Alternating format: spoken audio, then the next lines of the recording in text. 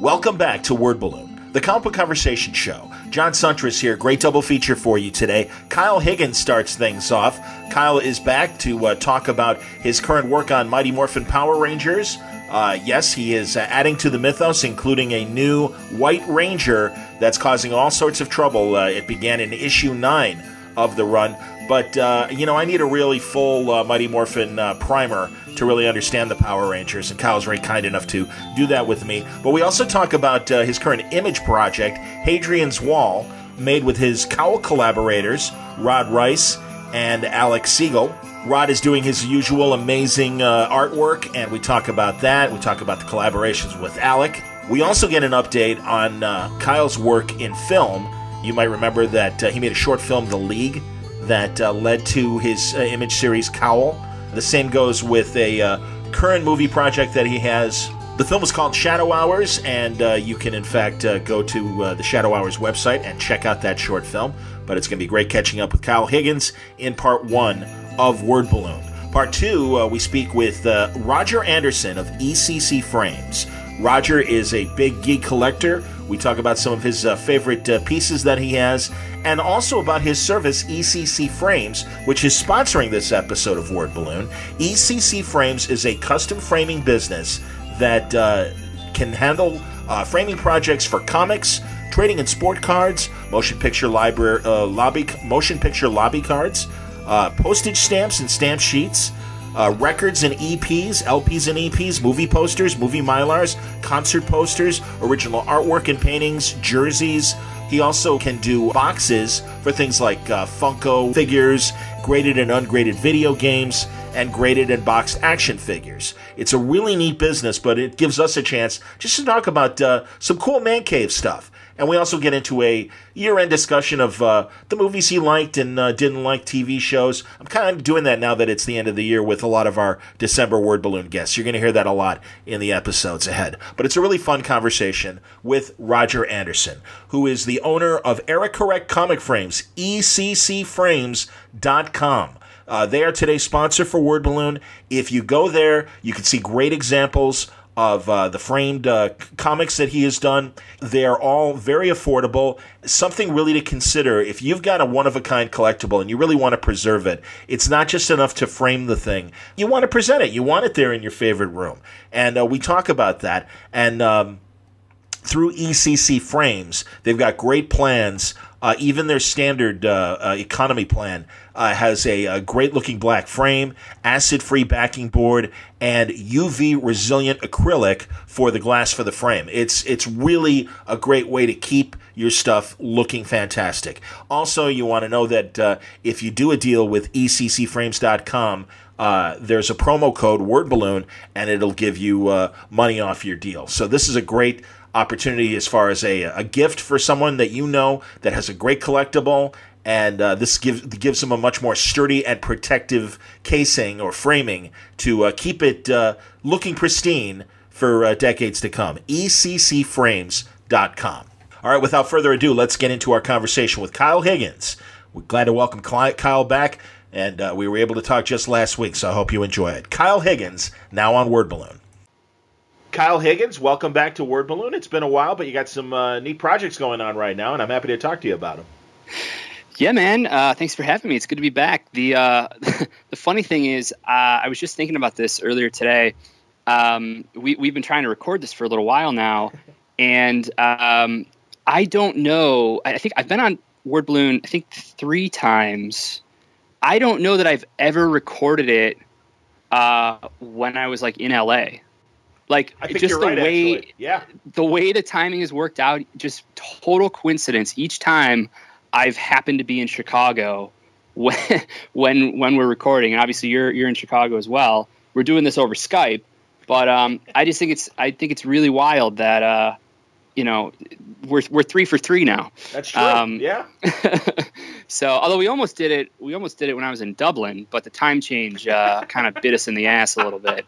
No, I understand it. I felt bad, but yeah, it was like, are we still doing this? Aren't you in Ireland? And it's like, yes, I am. Oh, I'm sorry.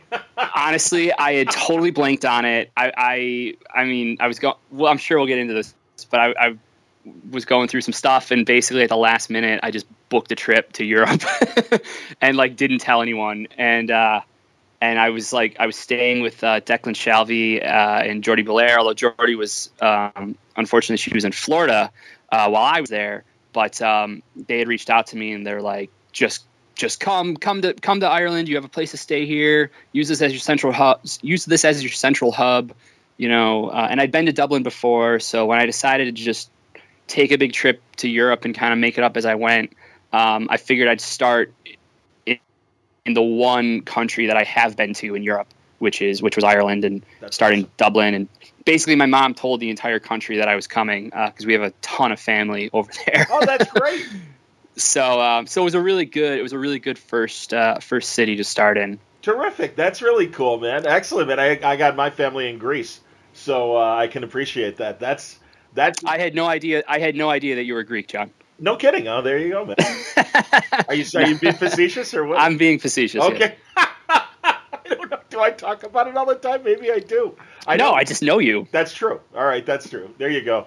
The ruddy complexion obviously gave me away. But yes. But yeah, man, no, that's awesome. And I have not been to Ireland yet, but I was enjoying your tour. I was following stuff on Facebook and Twitter from you.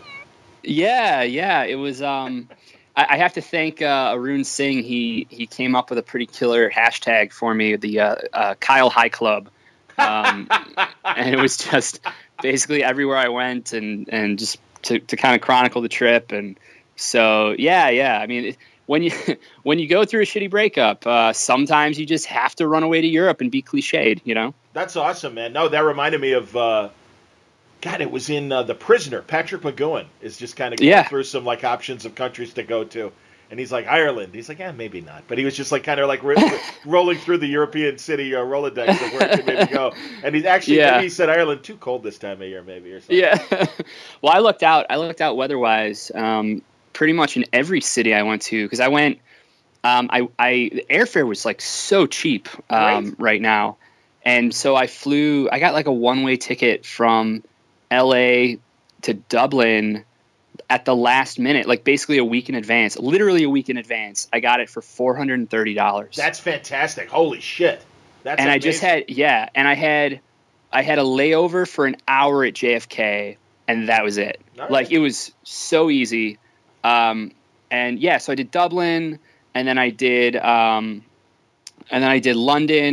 and then I did Wales for a day, then Paris, and then back to London, and then Paris, and then Rome, and I went through Florence. I was supposed to do more, like actually take a couple days in Florence, but I stayed longer in Rome.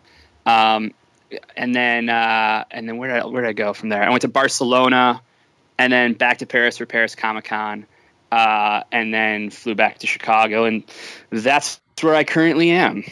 Spending the holidays with family, very nice.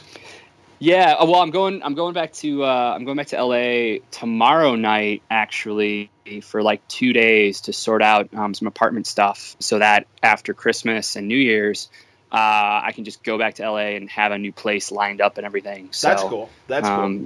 Yeah. Are we going to see you maybe at the 4-star Christmas party or? I wasn't invited and I don't know what that is. Well, so that's Norton and Seeley's. You can come as my plus one. That's Norton and Seeley's studio. Oh, okay, yeah. So it's the 17th. I don't know if you're back by then. No, I'll be here. Excellent. I'm here. I come back. I'm just in LA. Thursday night. Tomorrow night. Wait, what day is today? It's Tuesday. So tomorrow night. Yeah, tomorrow night until Saturday morning. Cool. So. All right, man. There you go. We'll see each other in person. That would be lovely. No, absolutely no. And I'm sure the guys would have if they knew you were going to be in town. So. Oh yeah. No, for sure. I know both those guys pretty well, and absolutely. I've kind of just been I've been like hiding out in the suburbs and just doing a ton of writing and good exercising and just kind of regrouping a bit, and it's been really nice. I gotta say, like it's cool to have time and space to kind of process what I want to do next, what projects I want to really focus on going into 2017, and on the creator-owned side as well as work for hire, sign some new stuff up. and then really make a big push on the directing front again. And attaboy. Yeah. So I'm plowing through the screenplay right now that I should have been done with like over a year ago, and it just didn't. It was just it's based on or it's tied to the short film that I shot last year or a year and a half ago, and so really being able to kind of bunker down and focus on it and make really good progress on it feels like I'm lifting a tremendous weight off my shoulders finally. So when I come back in 2017 to LA, like I can really hit the ground running with a few big projects and the script done and the new place, and it's Kyle 2.0, right? Attaboy, yikes. I never watched that show. ABC Family, the former Freeform network. I think that's what it's called now, Freeform. But that's excellent, man. Too goddamn funny. I didn't see the next short movie that you made. So tell me about that if you would. Sure. Well, I'll send you a link. It's called The Shadow Hours, and it's essentially a proof of concept for a feature. And like 2 years ago, I went through a different breakup and decided, you know what, I'm going to be 30 in 6 months. Like, I really want to be directing. I haven't shot anything big since The League. I've been focusing on comics, which I love. Sure. But I really want to be shooting. I'm going to make this happen. And I put together this 18-minute short about two identical twins with this condition where only one can be awake at a time. So they pose as one person. Each one is only awake for basically half of each day. And they leave like audio recordings for each other so that the other one always knows what they supposedly did. And they work as a private investigator, but the one wants out. And the only way to really get out would be if the other one died, and there's kind of a secret relationship that's budding on the side for them. And so it gets messy and complicated. It's kind of one of my friends, when they saw it, described it as like a Gattaca crossed with Memento short. And okay. I said I will completely take that. Hell yeah. So it's like I said, it's a proof of concept for a feature, and it's been a complicated feature to write because to really do it right, you want to play with point of view and perspective, and you want to be as disoriented as one of the twins is when they wake up and they don't know what has happened for the previous 12 hours. Yeah, but great. you also want to follow the other twin, so it's picking your moments. Sure. Anyway, so it's been a tricky one, but we finished it in January of last year, of this year, and we held a big screening for it in February, and then there's a website for it now, theshadowours.com. It's got some clips up. It's got some social media stuff, although I haven't updated it in quite a while because I've been kind of running around, obviously. Yeah. It's in festivals right now. We're waiting to hear back from another probably like 15 or 20 festivals, but it played at Holly Shorts in LA, and then it just played at a festival in San Francisco called Another Hole in the Head, and it actually won Best Thriller at that festival. Fantastic, man. Which is pretty fun. Yeah. That's great. So I've got about I just hit the midpoint of the screenplay. I'm up through page 60, somewhere in there, and I should have a draft done by Christmas, by the end of the year is the game plan. Attaboy. Yeah. I am always I love Masks, and I think everything in the League and everything that you've been doing, or Kyle, excuse me, not Masks, it was Kyle. Mm-hmm. And Kyle, the League, the short film that inspired Kyle and everything. And you're a great concept guy. Same goes with Hadrian's Wall. And thanks, man. Absolutely. And, well, this one in particular was a lot of fun because it's the first time I've shot something where I felt like I was I felt the writing was strong, definitely stronger than anything I've ever directed before. Just by the simple fact that I've had a lot of practice over the last couple of years. Comics has been an amazing kind of I don't want to say training ground, but it's been an amazing proving ground for me. And I write a lot, so just naturally, even if you're a shitty writer, if you write a lot over 5-6 years, you're going to get better. You may still be shitty, but you'll be less shitty, right? Well, who do you bounce things off of? I mean, you've got Alex, obviously, as a writing partner, but Alec or Alex?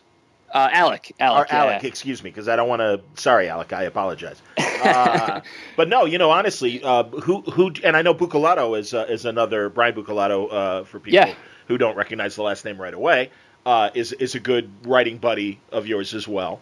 Well, those two are they're not only great writers, but they're two of my best friends. Alec, for those who don't know, Alec co-writes some stuff with me. Like we co-wrote a screenplay together that's kind of our writing sample around town. It's an adaptation of Duane Swierczynski's The Wheelman that we did a couple years ago. I didn't realize you did a treatment of The Wheelman. That's fantastic. I finally read it. I love that book. I do too. It's a really fun script, and we had originally developed the script in conjunction with these producers that optioned the book for us from Duane, and then it didn't work out, but we still have the rights to the script, but we don't have the rights to the book anymore. Duane re-optioned it to a production company, and so I'm actually not sure if they're moving forward on it or what's going on. He and I chat every once in a while, and I'm always asking him, like, so are the rights still tied up? Because we've been using the script as a writing sample, and not only has it been a really good sample for us, because we went in and we then rewrote it probably about a year ago. But a lot of places then ask, like, well, what's going on with this? Because they, are interested in the not only the script, but as a writing sample, but as a potential, like, could we do this sort of thing?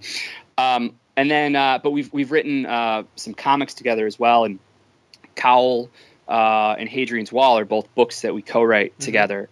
And then Brian Bucalato is also not only is he a comics writer, but he's a screenwriter, and he just won the Universal Fellowship this year. So he's actually tied up for the next I think it's probably 8 months at this point, and he is working on some scripts for Universal as like I said, as a part of the fellowship program. That's fantastic. It's great. Yeah, he's super talented.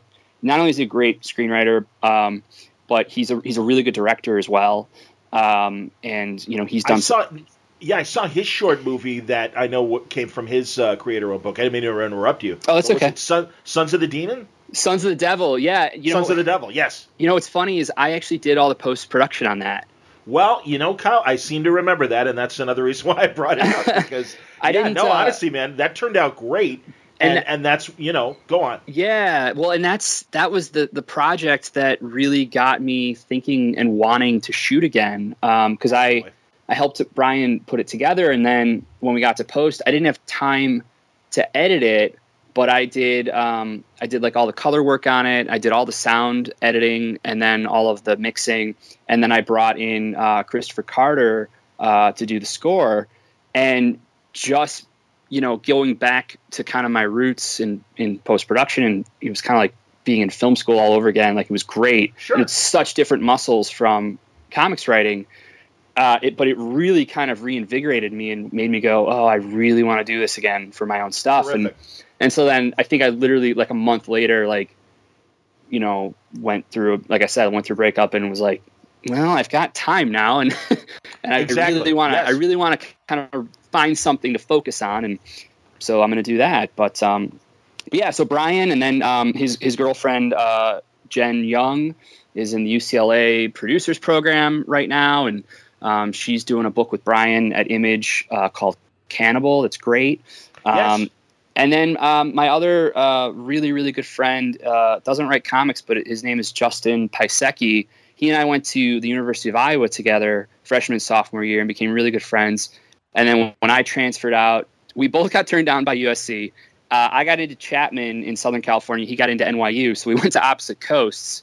And then like 2 years ago, he and his now wife moved out to LA, and he just won the Nichols Fellowship. Wow. So he's doing really, really well, and he's one of the best writers, one of the best writers I know through and through. And then the other person I'd probably mention is another very good friend of mine, Ryan Parrott, who actually worked on Gates of Gotham, some later issues with me because I needed some help from deadlines. But he was a writer's assistant on Revolution, and he's on another show right now that I'm blanking on. But probably the best, just raw, like true writer that I know has more good ideas in a morning than I do in years. He's just really, really talented guy and doesn't mince words. If he does listen to this, he'll laugh because when he likes something because he really likes it. He doesn't, but you also know when he doesn't like something. And that's good. Yeah, that's what you need, man. No, you need a good, dissenting voice that you trust and make you even just take a step back and go, all right, is there validity in this? Do I do I agree? And that's fine. Again, someone that can be honest enough with you to go relook this over because I'm not getting it. Yeah, exactly. And we all read each other's stuff. And it's just a really good kind of supportive little group that we have in LA. And then I lived with Alec for 8 years. And our other roommate is a cinematographer who shot the Shadow Hours for me as well. So it was this whole little, great. It's this little collective that we have. It's really nice. I feel very lucky to have, really, really great, not only friends, but creative kind of partners and inspiration, involved so heavily in my life.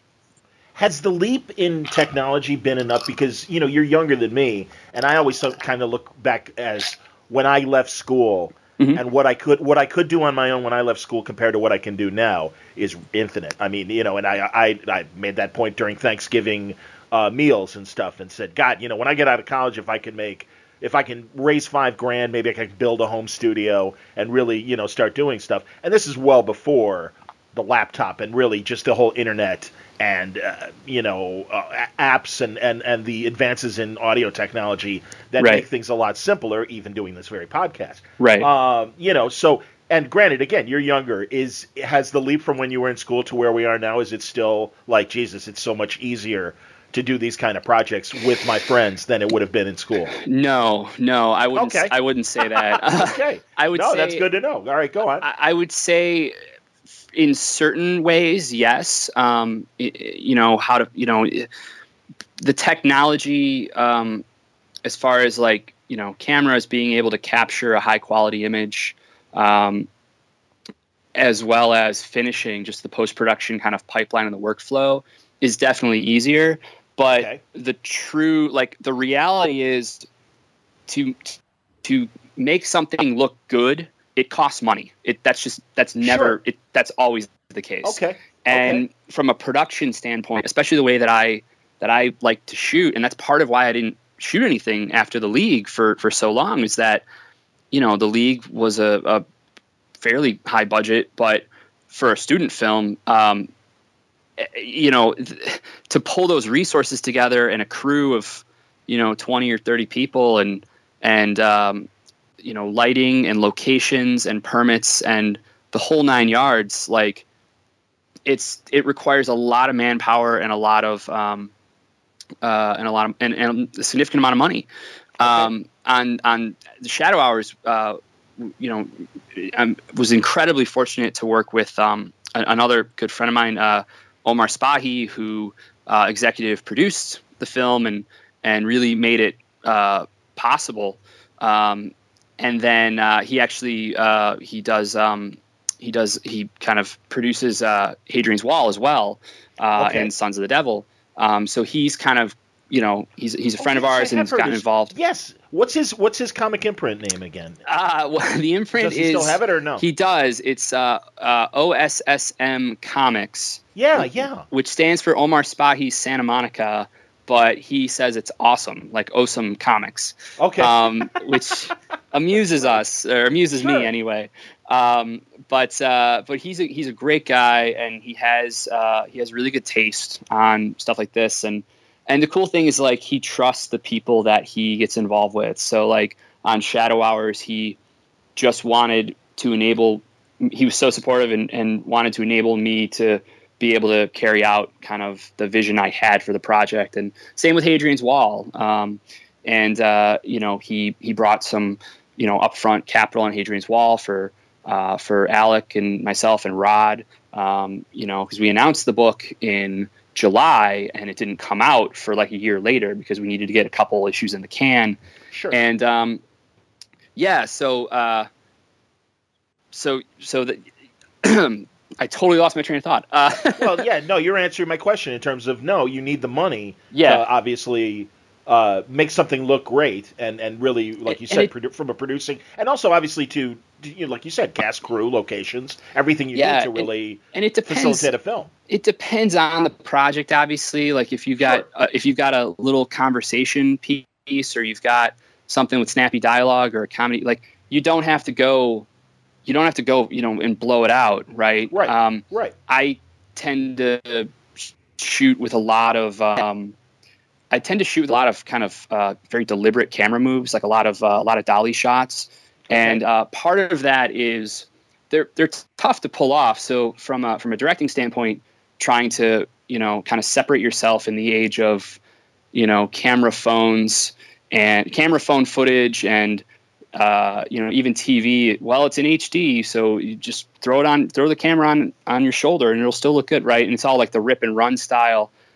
The kind of very deliberate, precision-based camera moves are tough to pull off, but they also separate you because not a lot of people are doing them, right? But I kind of lucked out because that's also the style I really like. It's very kind of David Fincher, like I said, very kind of precision-based storytelling. Like I said, that stuff's tough to pull off because there is expensive gear required to do it and to do it right, Sure. So this one, like I said, there's a clip on the website if anyone is interested in checking it out. It stars Tom Riley from Da Vinci's Demons and Britt Lauer from Man Seeking Woman. Lauren Lester's in it. Towards the end, for those who don't know, he's the voice of Dick Grayson on Batman the Animated Series. So that was pretty awesome for me to finally get to work with him. And then it's got a pretty killer score from my buddy Bear McCreary. That's excellent, man. So it's theshadowhours.com? Theshadowhours.com, yeah. Excellent. Yeah, and if I don't know if I'm able to embed a video on wordballoon.com, but I'd rather send people to your site anyway. Either way. Either way. Okay, good. Yeah. Excellent. No, man, that's terrific, and I'm glad to hear that. And no, you got a great ear and you got a great eye, man. So I'm glad to hear that those muscles are working again in terms of film work as well as the comic book work. So let's get into Hadrian's Wall because Omar is executive producing this as well. Are you 4 issues in? We issue 3 is out. 4 went to the printer a week or 2 ago, so it'll be out in the next week or 2. All right. Well, give people the elevator pitch. I am a sucker for anything that happens in space, and I am. I love, dude. Astronaut. And forgive me, Larry Young. Astronauts in trouble. I'm always, that you had me at hello. So sure.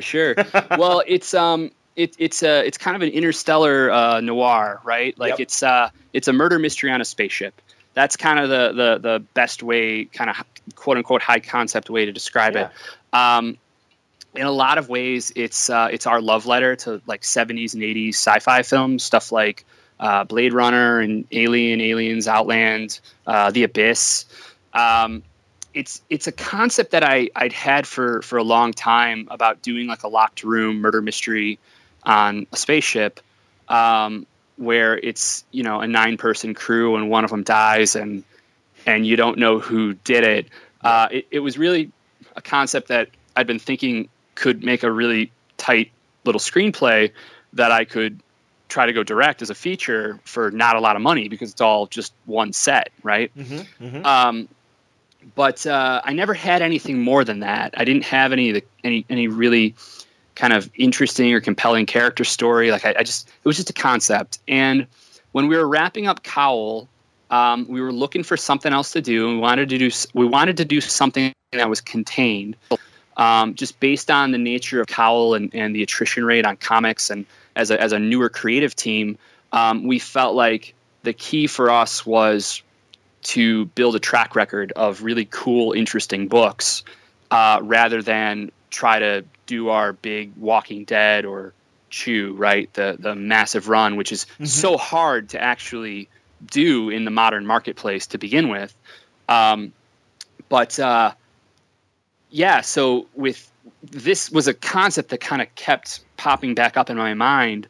And just in talking with Rod and Alec about it, I started writing it a couple months after, probably like 5 months after the first breakup, and the idea of like navigating the aftermath of something like that, where you do see the person and things are different. Like that's always been fascinating to me. It's my favorite element of the Abyss as well, and I just started thinking about it in those terms, where if a crew member dies and they're married to another crew member, and then the investigator coming out is actually that woman.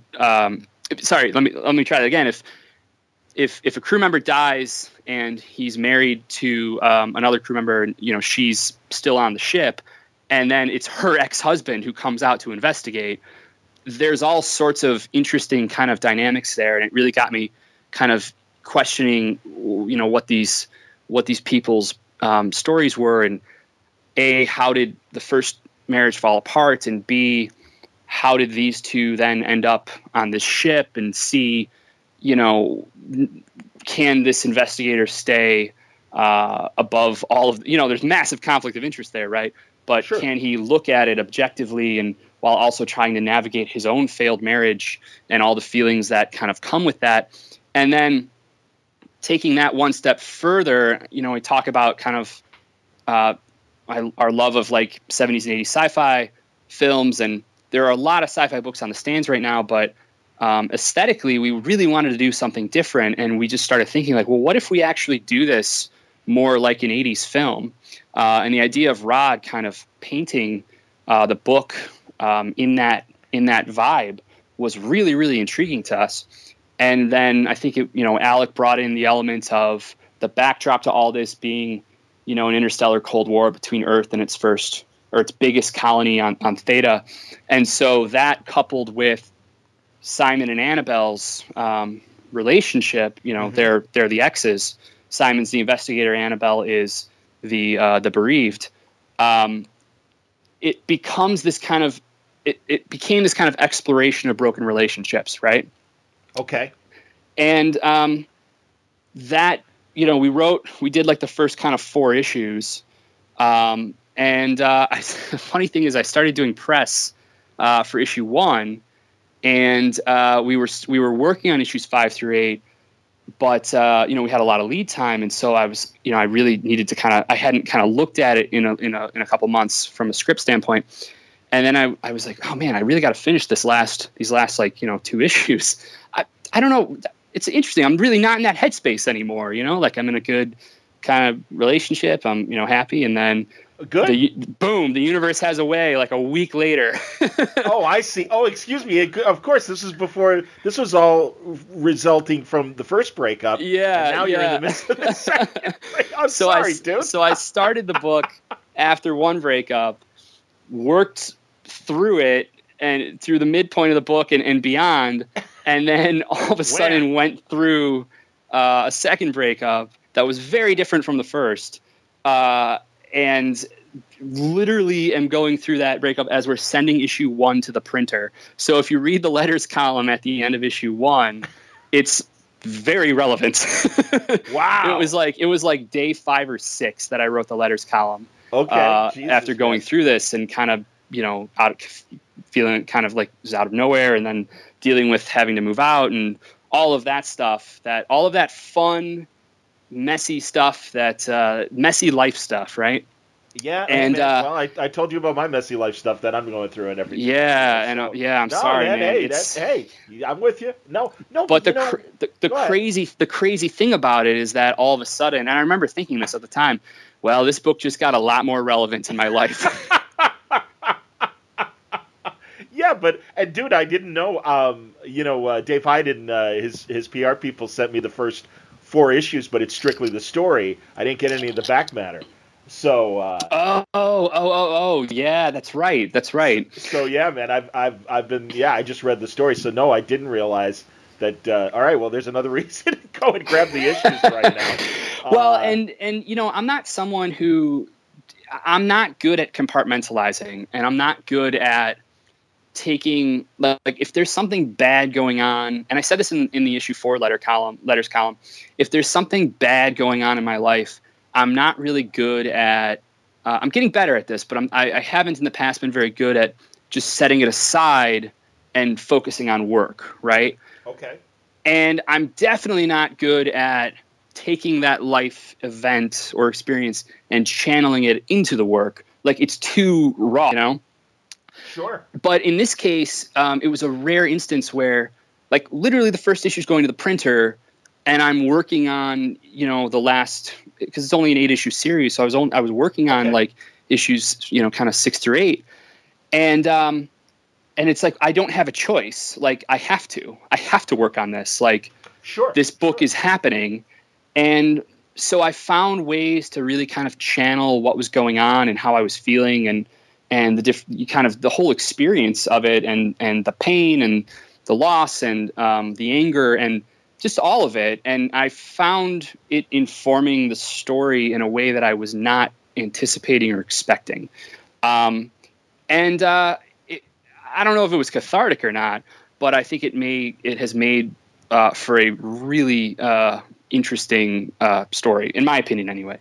No, I hear you, man. Well, and then I would imagine deeper characterization too. Yeah. For the two X's and everything. So. Yeah, for sure. Yeah, that's awesome, man. And again, I'm sorry that the heartache had to help contribute to that. I'm not really someone who believes, like, in the whole, like, well, an artist has to suffer in order to make good art. But in this case, like, it just kind of happened that way.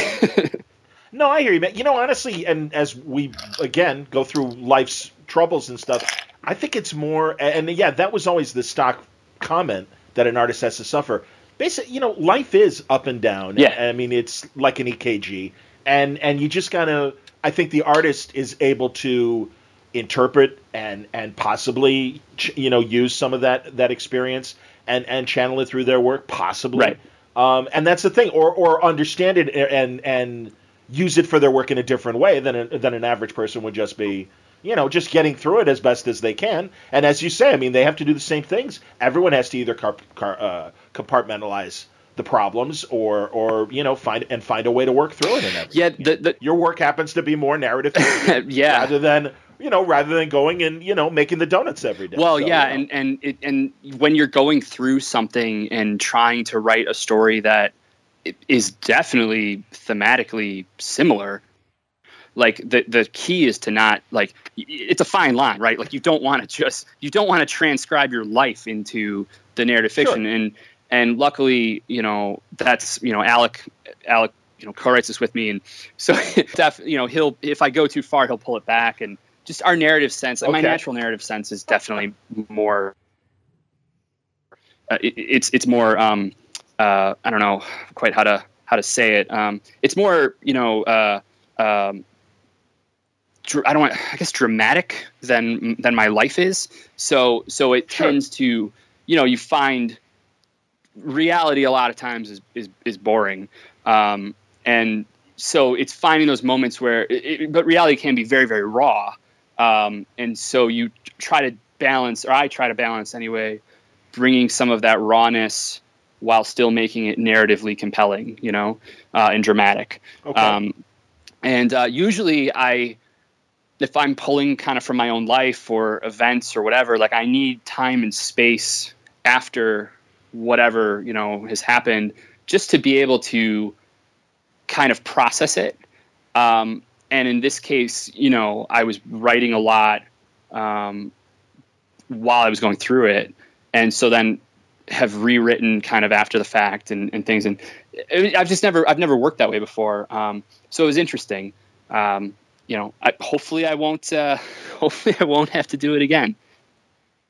I hear you, man. Well, so you did rewrite. Did you rewrite certain parts of the issues and everything? Kind of. Yeah, I mean, I'm still working on them because, like I said, 4 just went to the printer. We're taking right. Rod's doing a pretty killer one shot for Marvel, a Civil War aftermath thing right now that he's illustrating. Oh, that's great. So we and it kind of kept slipping in the schedule. So we basically took 2 months off after issue 4. So issue 4 will be out this month, and then there won't be an issue in January or February. But then 5 through 8 will come out in March, April, May, June.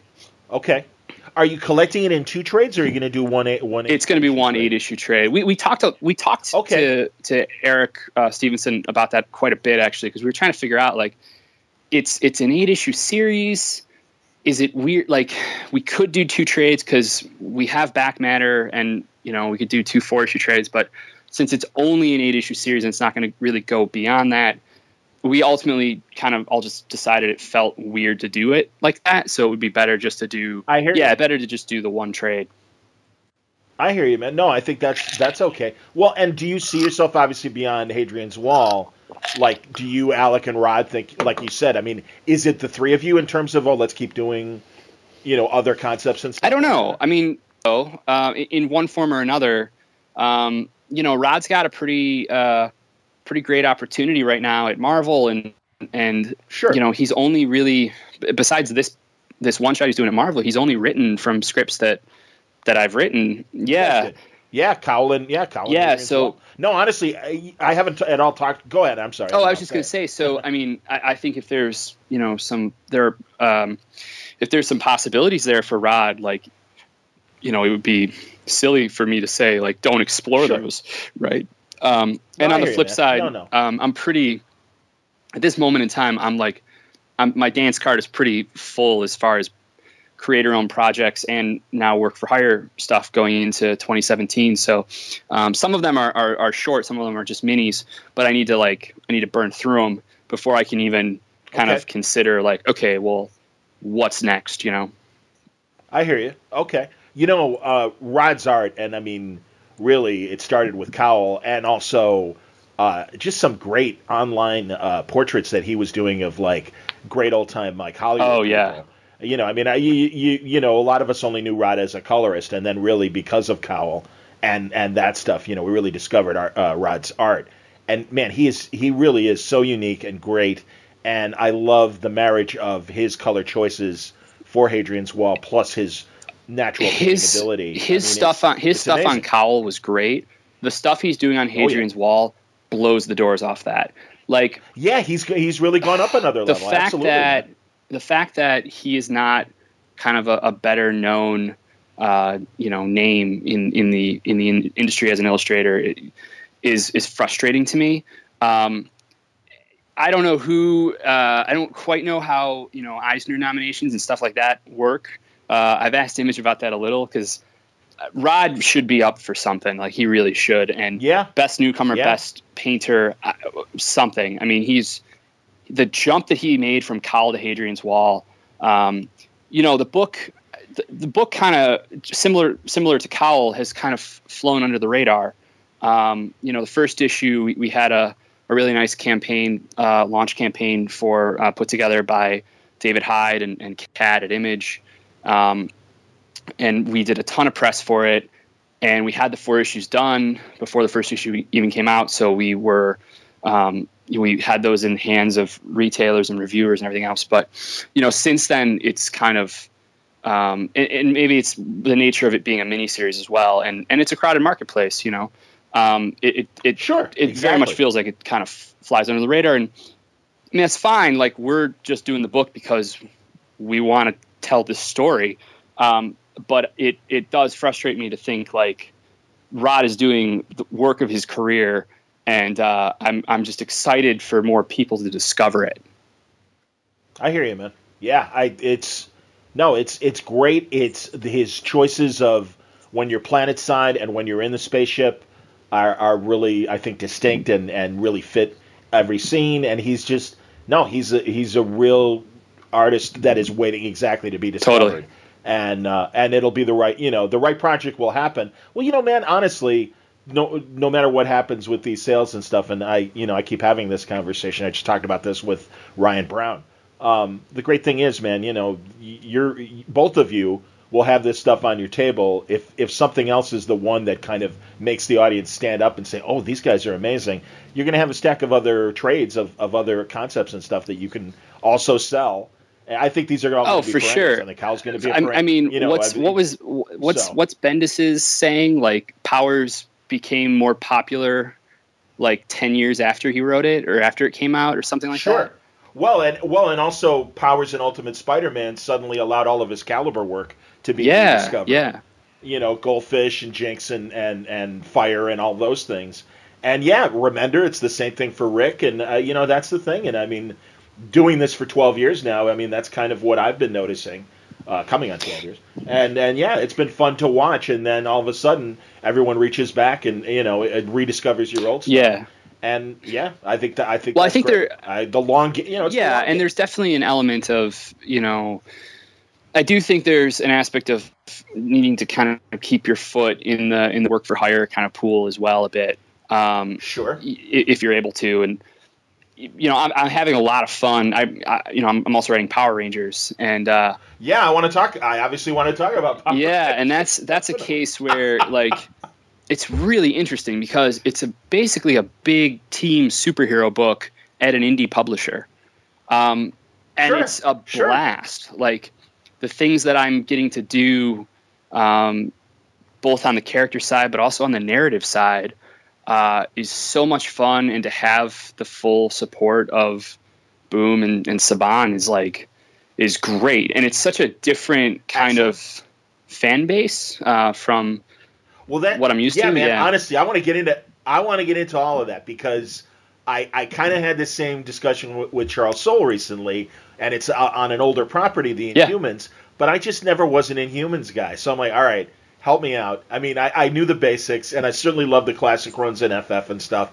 And he really took me by the hand. It's like, okay, this is what I'm doing. So I'm going to ask you about Power Rangers because, again, generationally, I was too busy getting late to watch Power Rangers when it was out 25. Yeah, I was 8, so I can't even make that joke. Well, there you go, man. Exactly. And honestly, I did appreciate it from an action standpoint. I know that it was.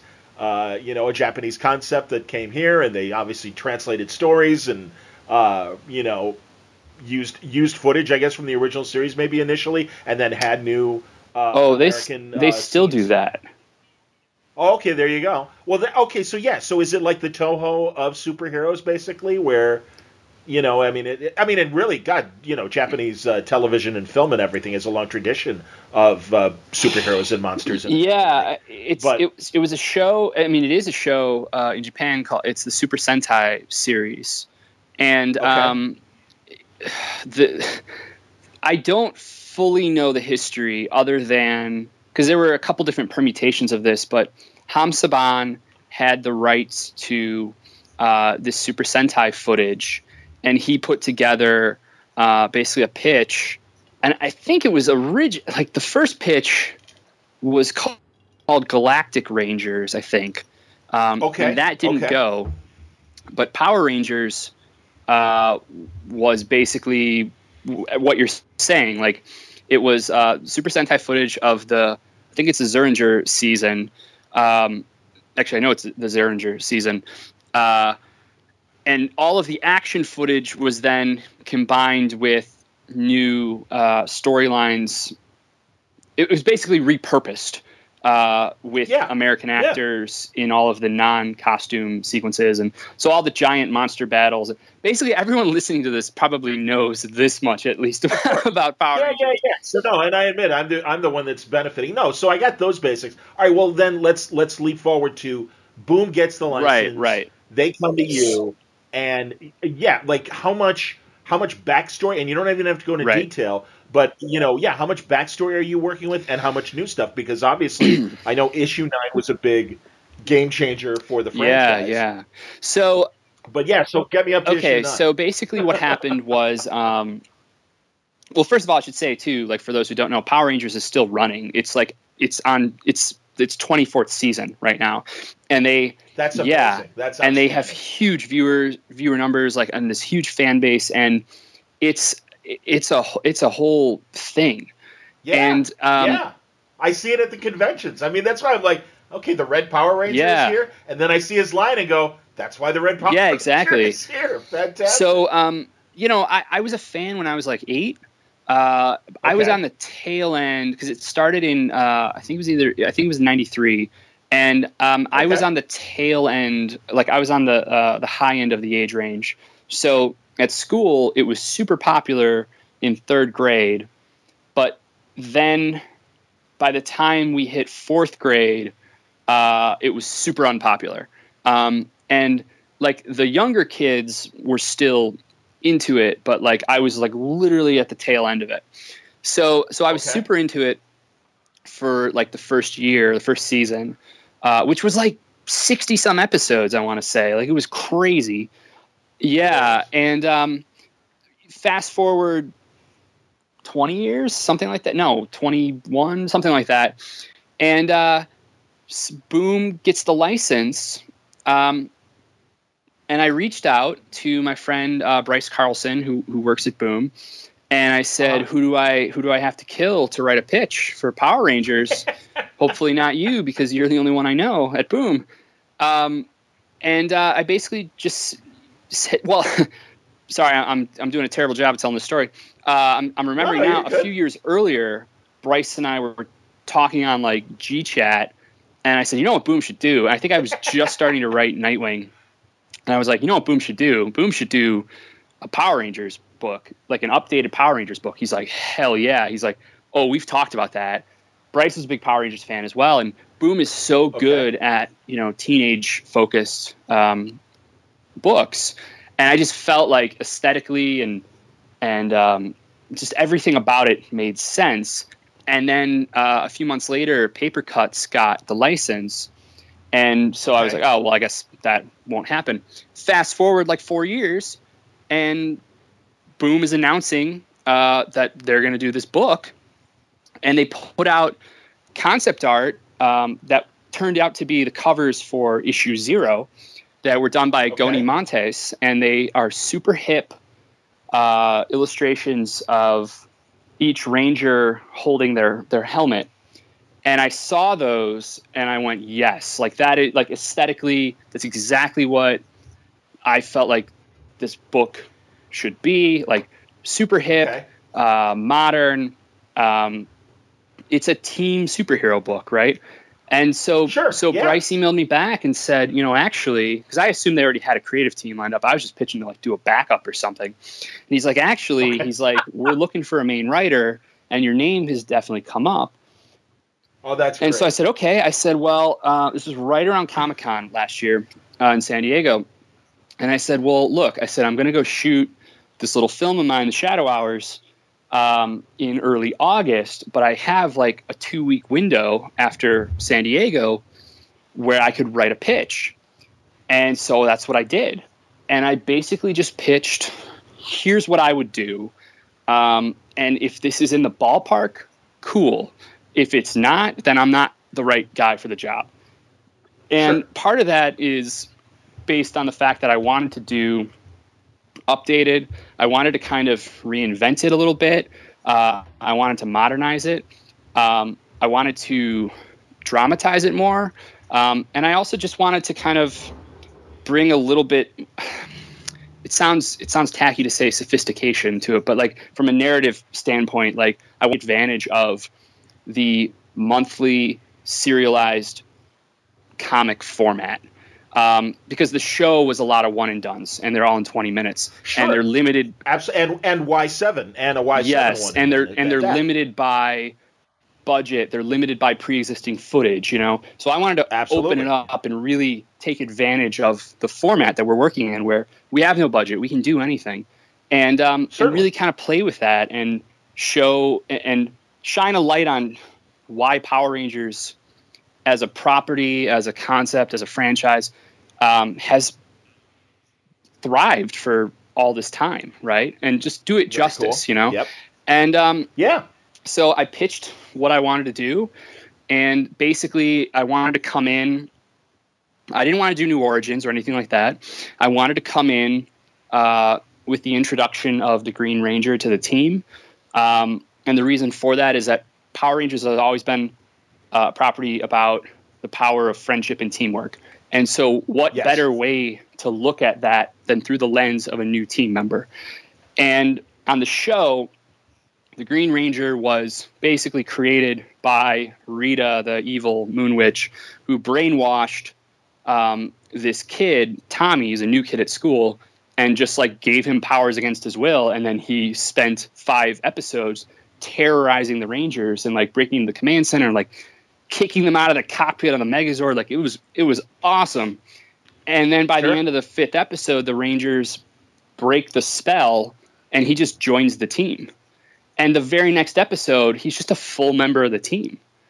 And I always felt like, well, there's a big story there, And so essentially what I wanted to do was look at the introduction of this guy who in a lot of ways is like the Winter Soldier, right?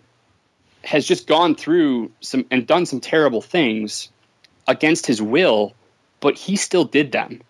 And now he's trying to become this thing and kind of atone for what he did with a group of kids who not only is he still getting to know them because he's new at school, but he is now thrust into their world without really the proper training.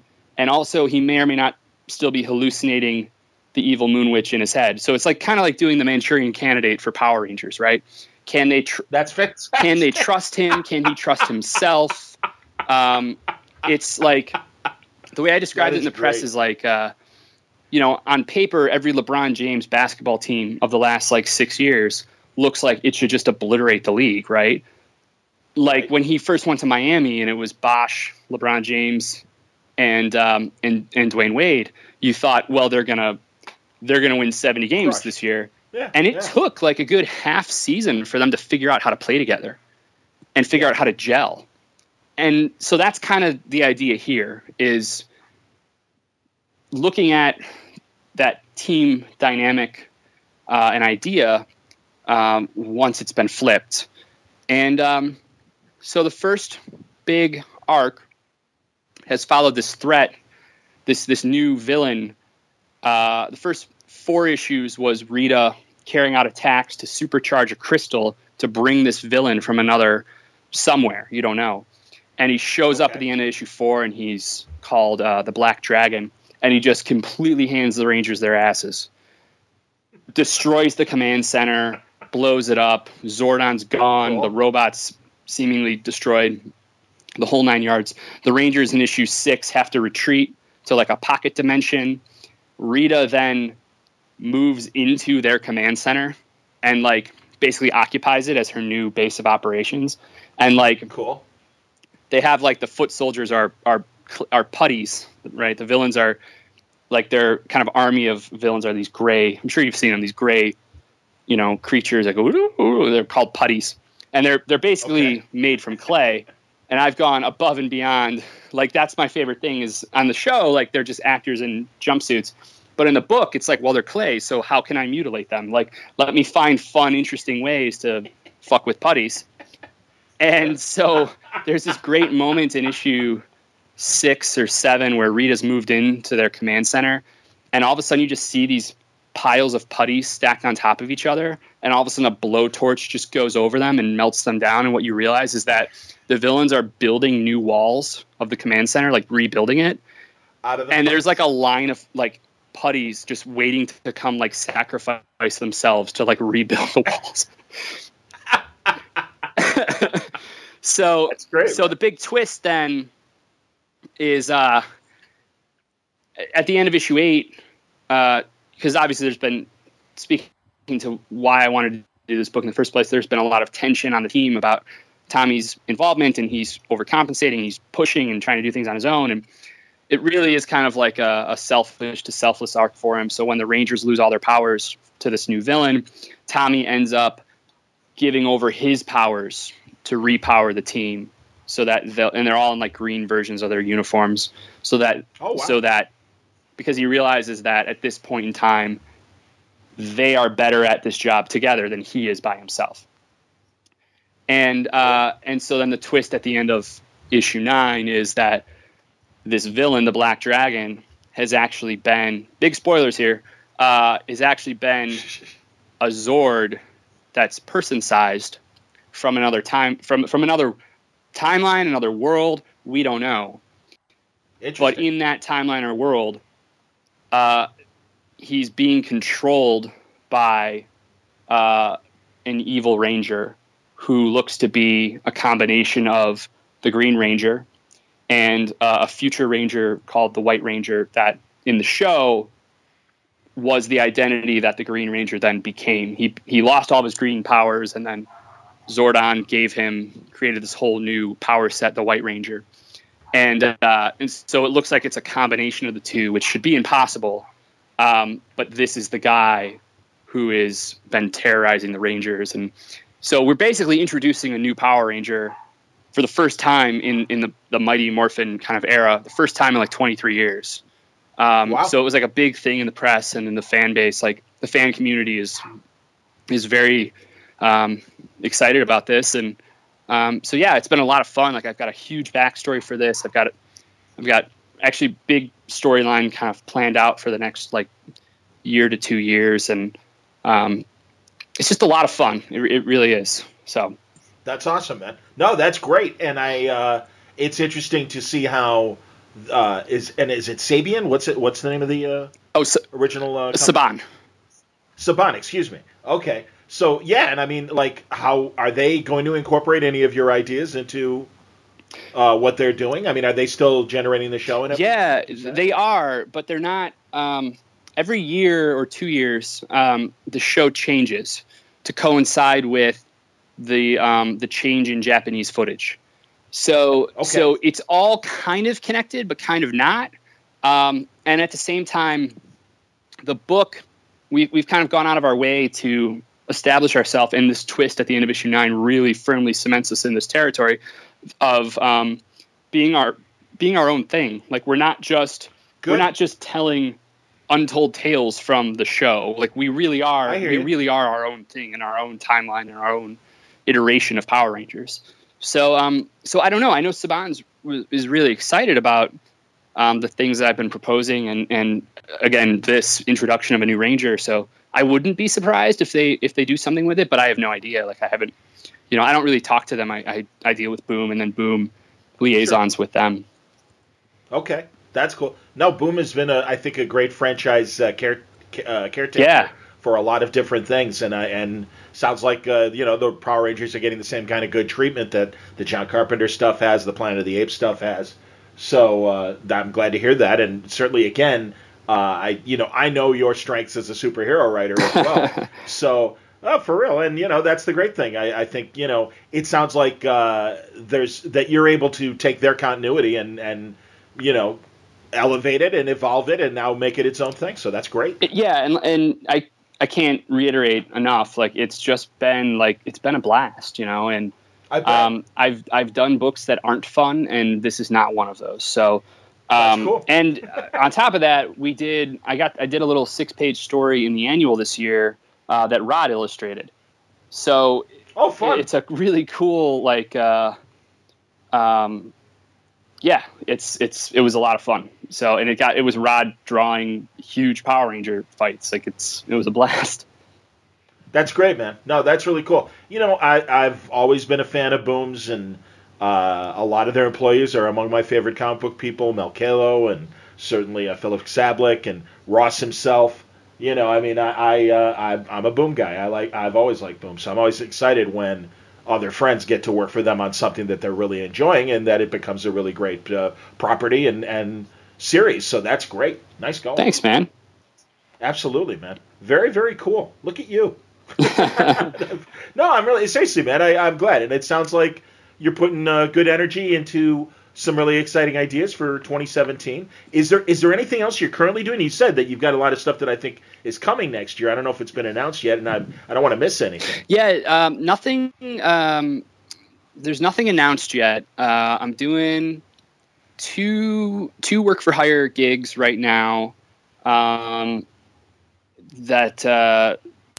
haven't been announced. One has been kind of in the works for quite a while, for about a year, and the other is it just came together. And then I have two other creator-owned books that haven't been announced yet either. Okay, very cool. Well, that's good. That gives us an excuse to talk sooner than the couple years it's been since the last time we talked about Kyle. Yeah, that sounds good, man. And I'll only be able to do it when I'm in Chicago next. So that's right. That's your rule. So that is our conversation rule. Do you have conventions yet lined up for 2017? I don't. No. No, that's a tomorrow problem, not a today problem. I respect that. This was the first New York that I missed in probably like 6 or 7 years, and part of it was like, I was on my big kind of Europe trip, and the other part of it was like, I just need a break from all of this. Like, I just want to, figure some stuff out for myself and focus on the work. And understood. Yeah. Yeah. So, but I do want to hit some shows next year, and they are still a good networking opportunity and a great opportunity to meet fans and the like. And I kind of have dialed back the shows that I went to over the last year and a half.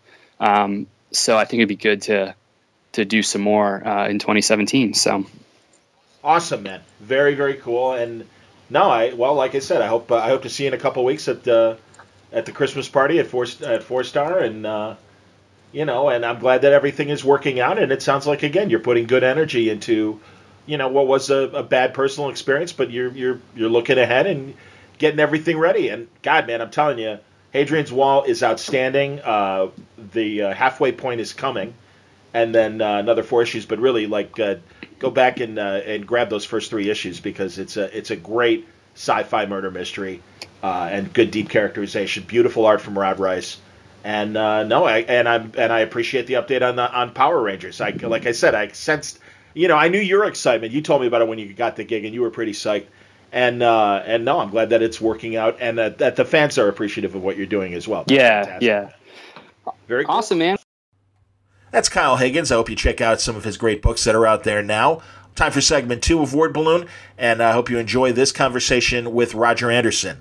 Back right before the Cincy Comic-Con this year, Roger approached me. He's got this framing business. He has a lot of experience in the framing business, and he has a new company that he started off to help collectors of pop culture keep their stuff looking cool. And his business is called ECC Frames. They are our sponsor today at Word Balloon, eccframes.com. I would suggest you go over there and check out the merchandise. Also look at the front of wordballoon.com, the post for this episode, because I've got some work that Roger did for me on 2 great Amazing Spider-Man comic strips from the early 2000s.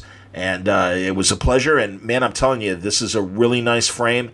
It really is a step above and so much more protective for your pop culture items that are really the things that you want to keep pristine, whether they're valuable just to you or truly valuable on the market. It's a good investment, and it's a reasonable investment as well. So let's talk to Roger Anderson about the fun things we all put in our offices and man caves and our space where we like to display our pop culture stuff.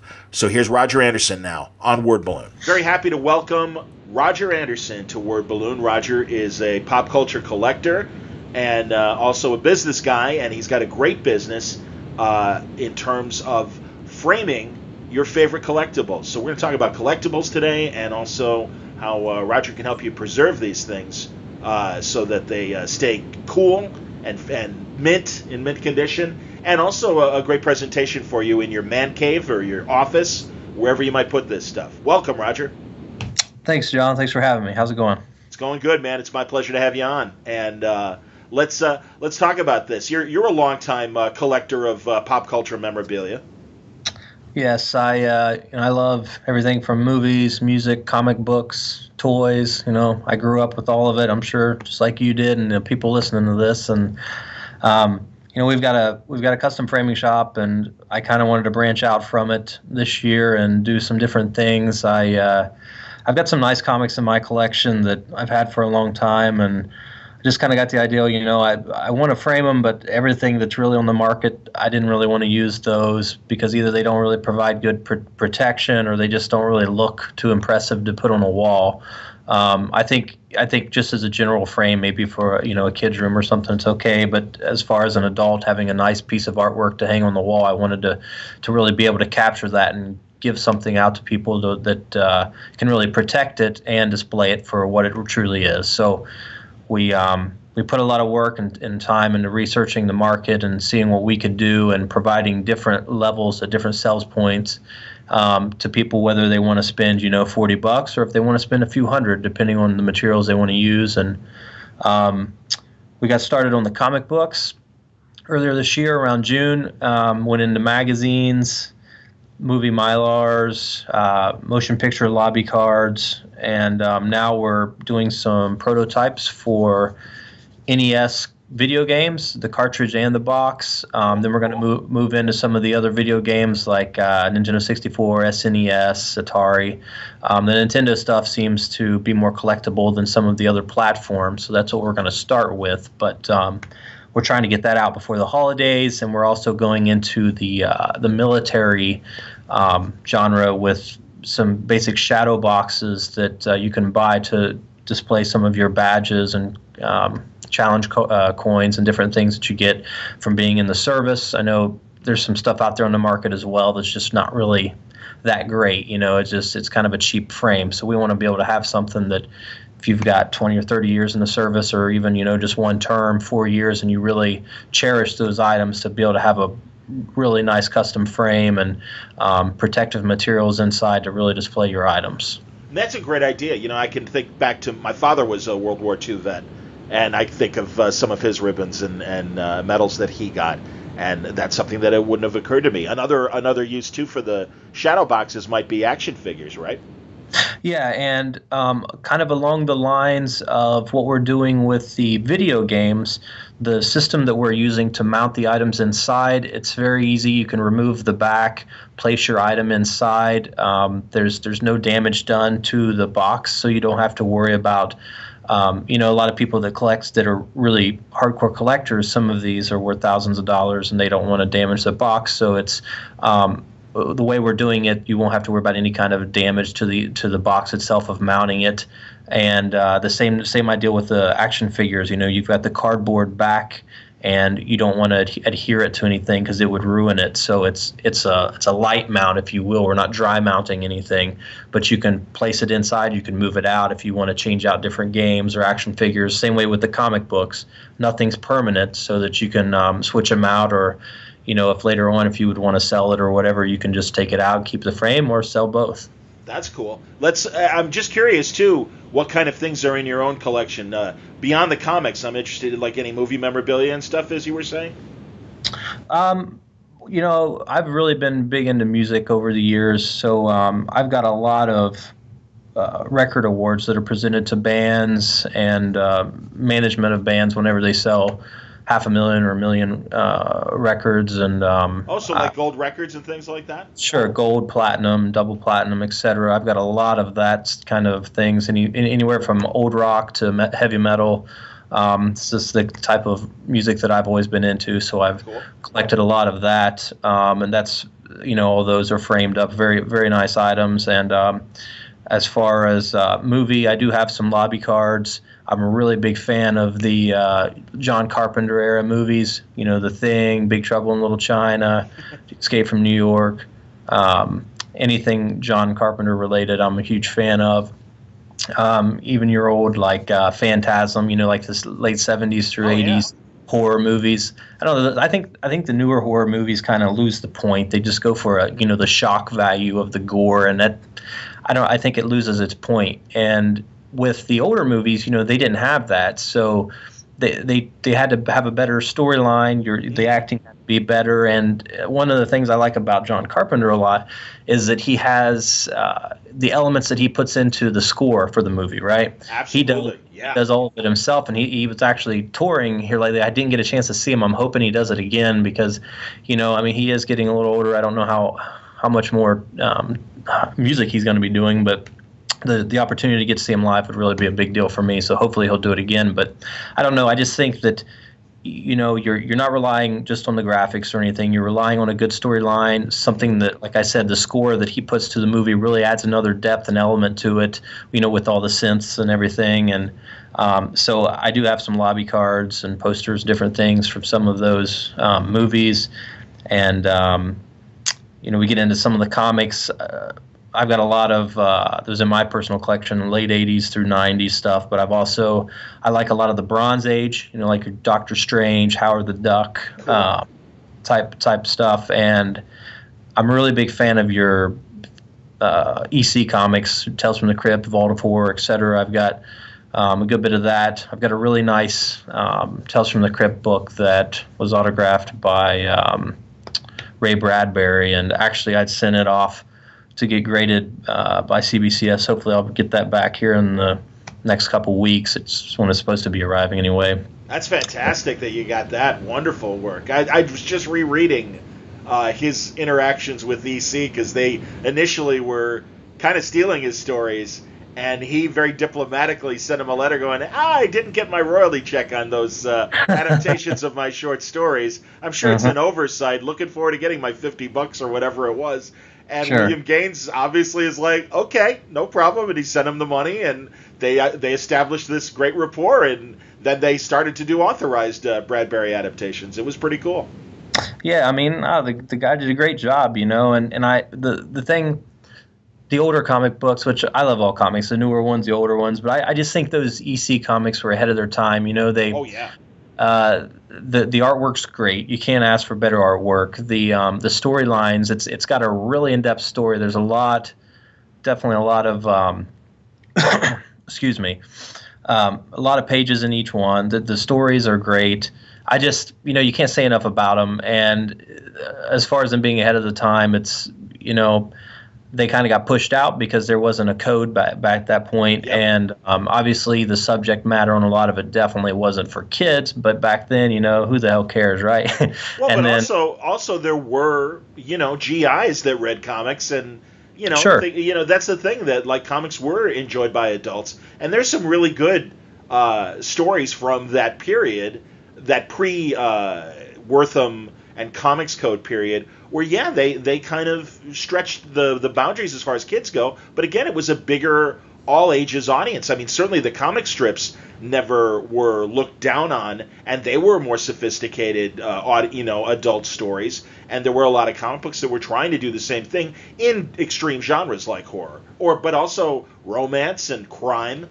And that's the thing. And it's really like the kiddie stuff was the funny animals, and I guess the superhero stuff in terms of its simplicity. But no, there were a lot of genres that were, there are really good John Wayne comics from that pre-code period. They're just straight up good westerns and stuff. Frank Frazetta even drew a few of those. So sure. Yeah, I just and I agree with you. There's definitely a lot of good material out there from that era. I don't know. I kind of like the older horror stuff with the artwork on the covers and then the story. So it always grabs my attention. And obviously back then nobody thought about collecting them because it's kind of almost like a newspaper, and it's just whatever, I'll read it and then tie it up or whatever. So it's hard to find anything of that era that's in very good condition. So a lot of them are kind of rough, but the thing I love about them horror ones is they look better like that. It just gives them that tougher look. Yeah, more character. And you're right, the paper was sturdier, and I mean that's the thing. It was still newspaper, pulp paper, and things. But yeah, that stuff was just it was more made to although one of the reasons why they're still valuable, even the ones that are in tough shape, is because how many moms and how many decades of moms just threw that stuff out when the kid was a teenager or off to college and stuff, and or they were donated to younger families with younger kids and stuff. So a lot of people came back and found their collections missing. Exactly. And nowadays, man, this stuff brings crazy money. I'd really like to get my hands on an original piece of artwork for one of the older Tales from the Crypt books. One of the covers. God. Yeah, I can only imagine how much those things cost. And there's a new wrinkle now too in original pages where ownership is really kind of up in the air, and even dealers are starting to worry that they got them from sources that maybe I got you. Stole them or whatever. Yeah. It's very interesting right now on where original pages are that are pre-Bronze Age, or even, I guess, maybe probably pre-1980, where it's a lot tougher to track down where the sources are. Because I know there was a lot of Kirby pages, in fact, that suddenly, there was a great article about how they suddenly disappeared from the collector's market. And that's the reason why, especially after that settlement that the Kirby estate had with Marvel and everything. So it's very, very interesting. So, yeah, I mean, it's kind of that stuff to find those kinds of original pages. They were already ridiculously expensive, but now there's a new wrinkle of, maybe they were gotten in inappropriate ways. Kind of interesting. Yeah, and that's a good point. I had never even thought about that, but who knows? Who knows how it was acquired? I mean, well, unless you're getting it from like Johnny Craig's daughter, or yeah, you're getting it from a legitimate person, right? Al Williamson's family or whatever. And that's the other thing too. It's funny. A young writer asked me. He wanted to do a biography comic book about Mort Weisinger, the old Superman editor from DC, and he's like, "Who should I talk to that worked with him?" And I'm like, "I'm not really sure who's left," because the youngest guys are probably in their 70s. Guys like Len Wein and Marv Wolfman might have done a couple things at the very beginning of their career for Mort Weisinger. But I'm like, Mort retired in like 1970 or 71. So I'm like, that's 45 years ago, man. So I don't know who's left that, had that kind of significant run with those, with those kinds of editors. And God, EC, had another, 10 to 15 years. As far as I don't even know who's still around. God, we just lost Al Feldstein a couple of years ago, and certainly again Al Williamson, and I'm really having trouble beyond that in terms of who might be left that worked for Gaines and EC. Sure. I mean, it's gonna be slim to none at this point. Yeah. But yeah, I'd even thought about that. Like you said, it's who knows? If you came across something, you definitely want to validate it. I mean, I don't think anybody wants to purchase anything that's been obtained in a malicious way, either stealing But I hopefully one of these days I'll come across something. I've seen a couple of them come up for sale over the years, but they went for a little bit more than what I wanted to give for them at that point. Who knows? Who knows? No, and the good news is there is a lot of good collectible stuff out there that has been, that is available, and it went through proper channels. And I think the majority of my listeners and stuff will certainly are interested in things that are from their childhood, and they're the things that they love. I just I got two Nick Cardy Aquaman covers from the '60s, and I always thought Nick Cardy in particular was such an interesting artist, decent cover artist. And I'll be looking to frame those in the future and stuff. So I'll be. That's great. And yeah, man. And well, you're a perfect source to kind of talk to about that. In fact, you did me the solid to kind of show the strength of ECC Frames, your company, and frame two of my original Spider-Man daily comic strip. They're full comic strips from the dailies, and they're written by Stan Lee. They're drawn by Larry Lieber, Stan's brother, and they're inked by Alec Siegel. So they're three really great comic creators that were involved in the production of these. And you gave me a really nice frame. It's up on the website at wordballoon.com under this very interview, and people can check it out for themselves and really appreciate the handiwork and the durability. I mean, that's the thing. These are great frames, man. They are built to last. You gave me a nice UV glass protector on the front of them and stuff, so they'll be okay with direct sunlight. I try to avoid that, but you got that extra protection and some fine Italian wood, as I understand it from your frames, correct? Yeah. So The wood that we use on the upper end frames, like what you purchased, is actually imported in from Italy. Then we chop and join everything, do all the mat boards, etc. in house. The glass that you're referring to is UV resistant glass, so it's 99.9% UV resistant. Again, to protect whatever you're putting inside, not have to worry about it fading. We use all acid free mat boards. So in your case, you're using paper. So if we would have used any type of acidic material in there, what'll happen is it'll yellow the item after a while. Sure.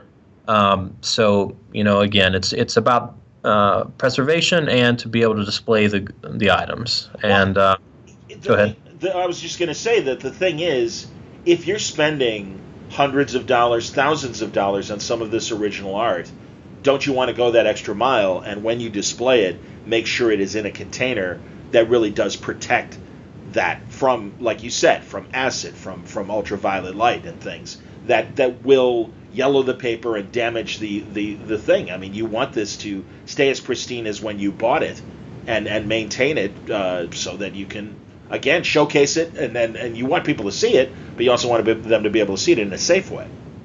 Yeah, and one thing to touch up upon, like I had said, we had started this comic book kickoff, if you will, for our website, eccframes.com, around June this year, but the actual shop's been around for over 40 years. So it's not like this is a shop that we've just opened or anything. The business has been around for a long time. We can do pretty much anything, and we've got a lot of experience doing artwork and different things. So there's no hesitation on our end if you've got something you want to send in. The way we're doing it right now is we've actually got on the website, if you go there, we've got everything categorized by our standard product lines that we have, and then we've got a custom section. So within the custom section, you can submit, send an email over with some dimensions and what you're wanting to have framed. And we'll be in contact. You can provide me with photos, and then I can do proofs online and send them to you so that you can, pick out what frame and mat board color and everything that you want, along with a quote. And then I don't require that you ship me the items because I don't want to, a lot of people are uncomfortable. Just you don't know what's going to happen. It could be in transit and get damaged. Or lost. Absolutely, man. Exactly. Exactly. So similar to what we did for you, we can, make the frames ourselves and ship it to you. It arrives at your door. You just take the back off, put your artwork in, close it up, and it's a done deal. And you don't have to worry about anything getting damaged at that point. And it being holiday season right now too, this is a great idea for gifts because this is something you give to your friend who can afford these big ticket items, but then you can come in and actually provide them. I imagine you've got some sort of gift certificate possibility where could a third party, like, if I wanted to buy a frame for, like, my buddy Jason Wood. Jason's a big art collector and stuff. If I wanted to buy a frame for Jason, could I purchase one of the custom plans? Is that possible, or is there a way of doing that? Yeah, we have ways to provide gift certificates to you. So that would just be a matter of going online and looking at our website. And the website way, if you by all means put out the URL. I'm sure I said it at the beginning of our intro and stuff, but we haven't. Yeah, sure. The site's eccframes.com, and we also have we have some listings on Amazon and Etsy. Etsy, we've got more products on there. Just the platform of Etsy is so much easier to deal with. Amazon's been a nightmare, just to be honest. But so we've got a page on Facebook where you can go, and it actually links you to the website. And on Facebook, we've got a couple of the photos of different things that we've done. Also, the website again, it's eccframes.com. But definitely, Etsy lets me customize my products so that I can have different options, whether you want a specific type of if you want a standard acrylic plexiglass or the UV resistant, different mat boards, different things, as to where Amazon, you're really stuck with just one set product. You can't do much as far as variations go. So it's I don't know if, some of our listeners probably have dealt with it, but it's definitely not a very flexible platform to sell items on. Well, the good news is they can go directly to your website, eccframes.com. And Etsy and Facebook. So yeah, all right. So yeah, we'll avoid Amazon in this case. That's all right. That's fine. You sell enough. Yeah. Oh, no doubt. But I mean, we are on there though. So if you if you're messing around, you can see our frames, and you can kind of compare on Amazon. There's some of the competitors, and you can kind of see what I was referring to as far as quality goes. It's not the same as holding something in your hand, obviously, but you can look at them and get an idea of ours compared to what's out there right now. Everything that we do is solid wood frames. Again, some of the competitors. Not only competitors, even if you go to some framers, it's they used a compressed sawdust. Yeah. Which what the problem is if you have it hanging on the wall and there's a lot of sunlight or moisture, it'll actually start to warp. And if you've got a graded comic in there or even a regular comic, it's going to bend. And if it's a graded comic, it could possibly crack the plastic. Oh, wow. So, like I said, it's what we're trying to do is just provide a very high quality product at an affordable price. But I guess to go over to in comics and movie lobby cards, everything that we're selling online, collectibles wise, we do graded and non-graded. On the video games, we're gonna start off with ungraded, and then we're gonna work on the graded after that, just because the video games aren't graded as much as the comics and things. Sure. But so we've got graded and ungraded comic books, and we do all the grading companies: CGC, CBCS, Vault, Halo, PGX. There's some over in Europe, but it's very few and far between that you see those, so we're not dealing with those right now. Okay. So we can do all of those. And motion picture lobby cards, you can either do graded or ungraded. CGC does grading for those, so you can do that. We do trading cards, which we do all of the major companies, Beckett, BCG. There's a bunch of them for trading cards. But online, whenever you go to the website, there's a drop down, and you can pick what company graded your item, and that's what we'll frame to. Very cool.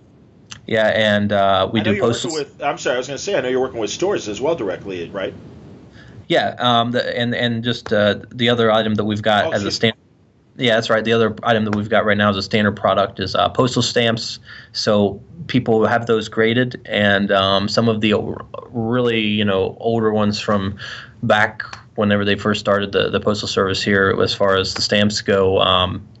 People collect them because they're high dollar, and so we decided why not, we would go ahead and do a frame for them. So that's on there, and motion picture Mylars.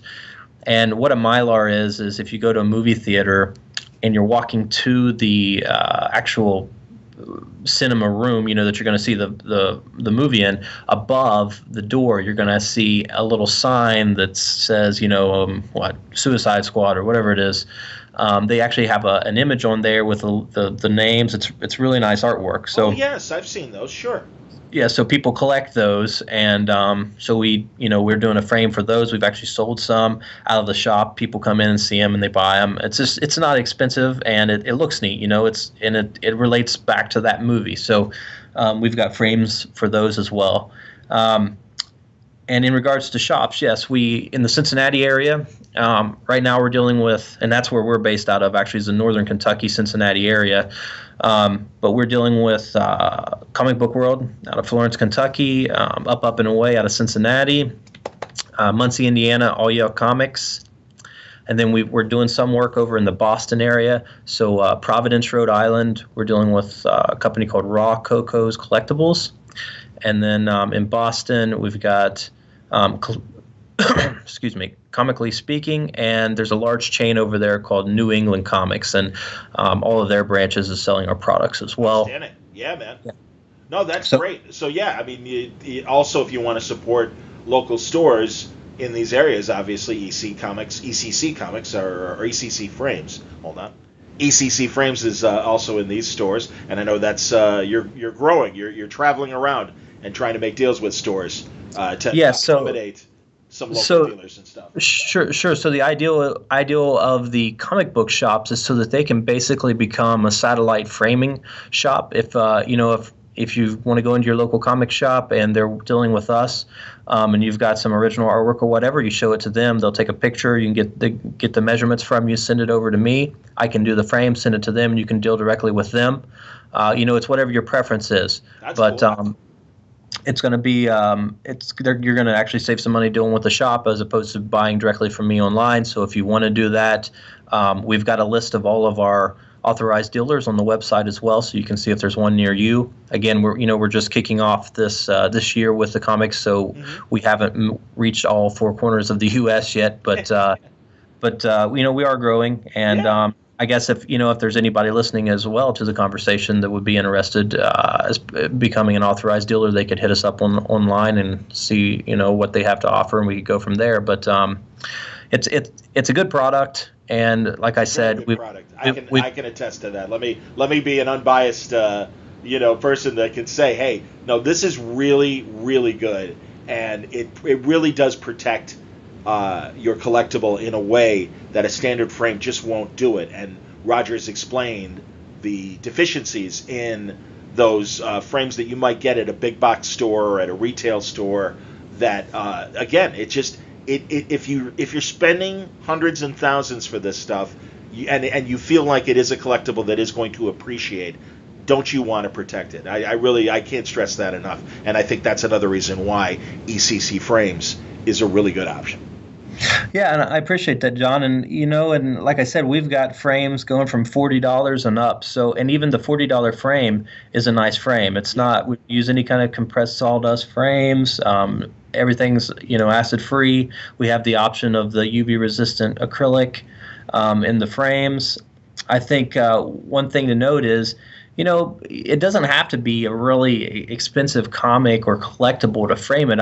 I think it's one of those things where, for example, you and I had talked at the convention down in Covington, Kentucky this year, and I had, just on display there, I had a little a Deathmate book that was graded by CGC, the crossover from Valiant Image in the 90s. It's not a real valuable book or anything, but it meant something to me. It was for my collection.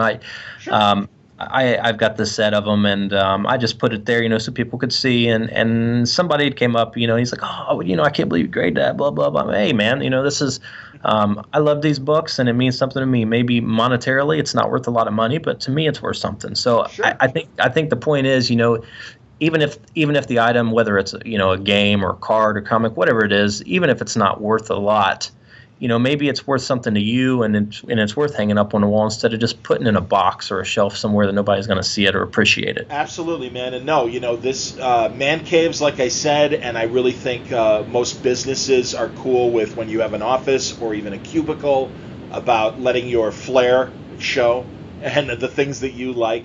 And that's sure. The thing. It's a great way to show the kind of person you are, and you're proud of this stuff, and you want to display it. So yeah, don't put it in the drawer, and also don't make that mistake that what I always think of is all the comic shops that I go to where they'll have comics in the window, and yeah, you want them so that you'll entice people to come in, but sometimes, man, that direct sunlight will just do such immediate damage depending on where your windows are and how the sun might hit your office or your apartment, your house. So, you want to keep all that in mind when you're displaying this stuff. So protect it, but also be proud and display it. Exactly. And, I appreciate it, John. I think this is really what the industry's needed for a long time. Like I said, I just had items, and we've got a framing shop, but I had some things that I wanted to frame that I've had for a long time, and I couldn't find anything out there that if it was affordable, it wasn't a good product. It just didn't have a very good quality. And then if you wanted to get a really high quality item without doing it yourself, you had to pay literally an arm and a leg for some of this, and it's still, there's no personalization there. It's just, I don't know, to me, go ahead. No, I was going to say, I'm glad you mentioned personalization, because one thing you'll see when you go to eccframes.com, some of the pre-made frames for comics are great, where Roger and company have come up with like a gold inspired kind of frame presentation for Golden Age comics, silver for Silver Age, bronze for the Bronze Age, and they look gorgeous. And I mean, again, you'll see them at eccframes.com. But I think that's a really smart idea. And then certainly because you can custom make stuff, then the possibilities are endless. I know we've talked in a previous conversation about, like, with action figures, maybe you don't have the box, but maybe you've got a Major Matt Mason. That's one of my favorite collectibles from Mattel, the old astronaut action figure. And if you don't have the box, but maybe put a moonscape or something like that behind him, to display it in a fun way. And I mean, the same goes with just statues that do kind of come as is. But I mean, that's the thing. If you don't have the box or anything like that, there's some good creative ways that Roger and the guys at ECC Frames can help you out with. Yeah, and again, if you do have anything like that, we're more than welcome to hear, what ideas you have. You could always send us a message, take some pictures with dimensions, and we'll work with you on it. I'm not afraid to open my mind on whatever you're wanting framed. We've did a lot of crazy stuff, so I don't think there's an issue with that, and we like the challenge. So for sure, if you've got something that maybe other shops would shy away from, you can send it our way, and we'll see what we can do. Very cool, man. All right, it's the end of the year, and I realize that now that we're talking in December. So this is something that just came to me. So let me ask you. I'm going to ask you some pop culture questions as we wrap up to see if where your tastes lie and stuff. What was the best pop culture movie you saw this year? Oh man, well, I was kind of thinking you might have just seen a movie in the last month or so, given that you're a fan of a certain Marvel character. Well, what'd you think of Doctor Strange? I'll just come right out and say that. What'd you think?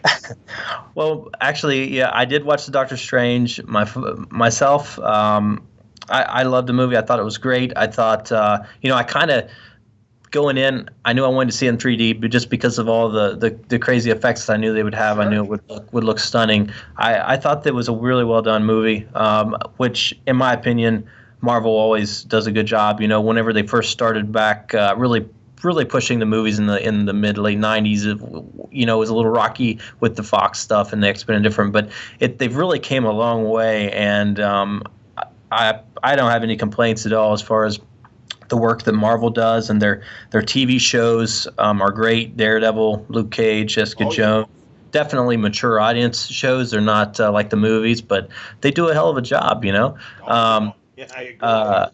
The DC Comics movies, I think they're okay movies, but the problem is that Marvel sets a bar so high, and then they release something that just seems, I want to say, it just doesn't seem as well thought out. It seems like they get in such a big hurry to do it, and then it falls short. And then you'll watch a Doctor Strange, and then here comes a Suicide Squad or something, and it's like, oh, it's Guardians of the Galaxy 2.0, right? Here it is. Before the Guardians of the Galaxy 2.0 even came out. It's just like they kind of copied off of it with the music and everything, but I don't know, like I said, it's like they lose focus. And I think that the DC movies are good movies. It's just that the Marvel is setting the bar so high that they just can't compete. I agree with you. And I also know things like Guardians were really in production for years before they started filming and really thinking this through. And if you see the comics, where this version of the Guardians came from. And the same goes with, really a lot of their films and television shows. They take their time. And I think you're absolutely right. I think DC took its time with certainly the Nolan Batman movies were great. And I do think that they had a general plan or a serious plan with Superman, but it didn't get the reaction they wanted, and they've been second-guessing themselves and course-correcting within production in a way that Marvel hasn't. I mean, and Marvel's had its problems too. I mean, that Ant-Man movie kind of traded hands a few times before settling on, the director and what happened. But again, the outcome was it was still a great movie. And I also know the same thing with Thor. The woman that's directing Wonder Woman was going to direct, I think it was the second Thor movie, and pulled out. And instead, they went with another director, and she is now doing Wonder Woman instead. It's weird, though. As many problems as DC has with movies, you got to give it to them in animation and in live-action television. What an embarrassment of riches. 4 days a week, there's at least 1 hour of comic book material on every night on the CW. That's crazy. Well, maybe they ought to have the people that's doing the TV shows focus on the movies. I can't agree more. I agree with you. And they do have movie experience too. So I completely agree with that. And I'm wondering when the moment will come where they do finally say, let's let our TV people graduate, or if they can handle it, oversee both. I don't know. Well, I think, I'm not making movies or anything, so I probably can't say anything, but I would think that it would be harder to keep a TV show running and the attention on the show there than it would be a 2-hour movie, I would think. But that's just me. But also, I think there's Greg Berlanti, there's Andrew Kreisberg, and there's Mark Guggenheim at the top of running the DC shows. But that said, they've got all these guys writing for them. I mean, that's the thing. I really, I don't mean to oversimplify things, but Jeff Johns is the chief creative officer, and you read his DC comics, and they feel right. And I know he is overseeing Kreisberg, Guggenheim, and Berlanti, and they all seem to speak the same language. Then you go to the writers' room, and they all seem to speak the same language. So I really do think very quickly, that kind of idea spreads around the right kind of people, and that you can, again, maybe graduate these guys to oversee and let some of these writers that are writing the good individual stories, become the next level of showrunners. I don't know. Sure. It'll be very interesting 5 years from now to see where the TV landscape and the movie landscape is for Warner. So, Greg Rucka, the great writer, has always compared Marvel and DC as the tortoise and the hare. That Marvel has always seemed to be a little more nimble, a little faster, and just when you're ready to, as we were last year, maybe to count DC out from a comic book standpoint, all of a sudden Rebirth happens this year, and I am reading as many Marvel and DC books. It's the same level, and I just had Mark Andreyko on the show, and he's a prime example of a creator that he's writing Adam Strange and Hawkman right now, and it's fantastic, and it's as good as they've ever been, and it's recognizable and it's clear, but it's still a fresh idea, and I just think a lot of the Rebirth books have been great. So if it can happen in the comics, I think, and again, it's happening, I think, on TV. So hopefully the movies will catch up.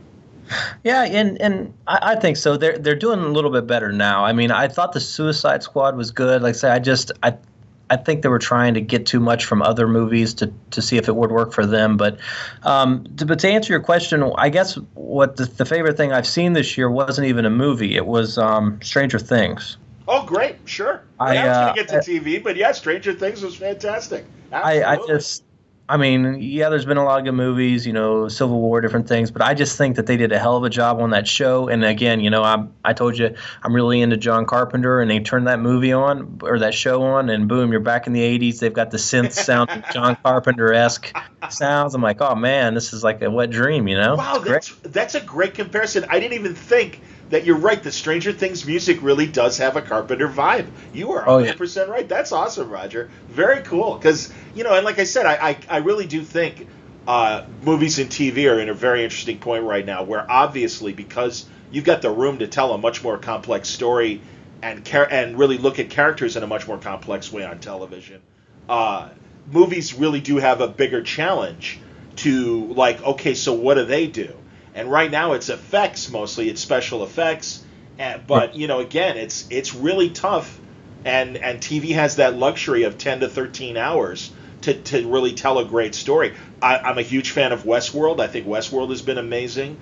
And that's the thing. I really think there are a lot of great genre fiction TV shows out there, whether they're on cable or pay cable or obviously the streaming channels now.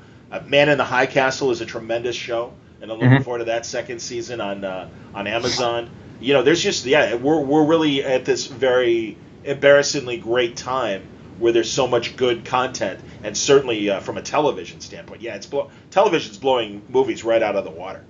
Oh yeah, and I'm really excited to see. I think it's in production, the Punisher TV series. Yeah, Marvel's working on it, right? I think they did a great job on Daredevil. You've got it's definitely, like I said, it's definitely an adult show, but you've got Daredevil, the good guy, right? He doesn't want to kill anybody, and then you've got the Punisher coming in that just says, "Hell with it, let's get this over with and move on to the next guy." I'm really curious to see his show. I think they did a great job on that. You were talking about some newer comics. I'm really into this Killer Be Killed from Image. I think they're doing a great job on that. I really like the Charles Bronson-esque vigilante, which I guess that's why I like Punisher. But I think they're doing a great job. It's not, I wouldn't say the most original story, just because it's similar to like a Death Wish, but different things. But it's Ed Brubaker. Great. Yeah, it's Ed Brubaker and Sean Phillips at their best, and I completely agree. Ed is. I've been talking to Ed. I hope he's coming back to Word Balloon soon. He's I think holding off. There's some announcement that's coming and waiting for that. But I look forward to talking to him about Kill or Be Killed. And also, by the way, if you didn't know, Ed's one of their Westworld writers as well. Mm-hmm. Yes. So yeah, he's. I mean, that's. I can't wait. I mean, really, like Ed did so much, and you look at Winter Soldier, and so much of Brubaker is in that movie.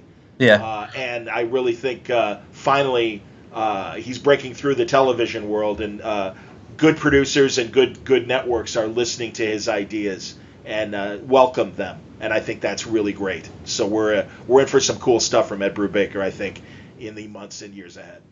And what else is there? I really like the Scotty Young I Hate Fairyland. I just think it's hilarious. Oh God. Oh yeah. When I first got it, I seen this little girl, it looks like a maniac. I didn't really know what it was, and it's just hilarious. It's awesome. It's just something different, and he does a good job with it. It's fun. Definitely, again, you've got the adult version and then the kid version that's clean. So that's another great thing I think that they're doing. So if you want to read something that's a little bit more adult oriented, you can buy the non-rated version, if you will, or the mature audience version, or you can get the one that's the clean version for kids, and it's still a very fun book. I think they did a good job on that. And the new Valiant stuff out, I think they're doing a hell of a job with Valiant. I know you told me that you know some of the people working on those books, but everything from Exo Man of War, Bloodshot. Really interested in seeing that Bloodshot movie when it comes out. But I think the new Valiant stuff, they're doing a great job on that. I agree with you, man. No, yeah, a lot of my favorite writers and artists are over there right now, and from Matt Kint to Jeff Lemire, and B. Clay Moore has a great series over there. My friends Jen Van Meter and Fred Van Lente. I agree, and I have, because of those people, I've started to read Valiant. I never read it back in the original days, and I'm really impressed with the talent they got. Finally met Warren Simons, who is one of their main editors at New York, and I congratulated him. He always had a great eye for talent and putting the right people on the right stories and really creating great comics. He did it for Marvel for several years, and now he's doing it for Valiant. So you're right. I am paying a lot more attention to Valiant these days, and certainly in the weeks and months ahead, you'll be hearing more Valiant people on Word Balloon.